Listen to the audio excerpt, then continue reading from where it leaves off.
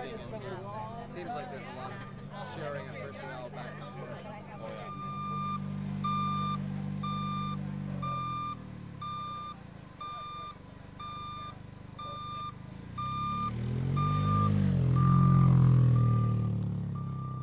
One of the requirements is the car be both human-driven as well as autonomous-driven. We have 9 computers that do all the processing.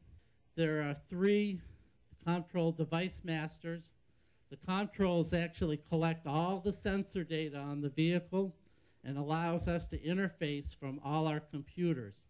So we can actually use our computers to gather the data and to collect all the information that's occurring on the vehicle. Of course, across the front of the car, there's 5 LMS units.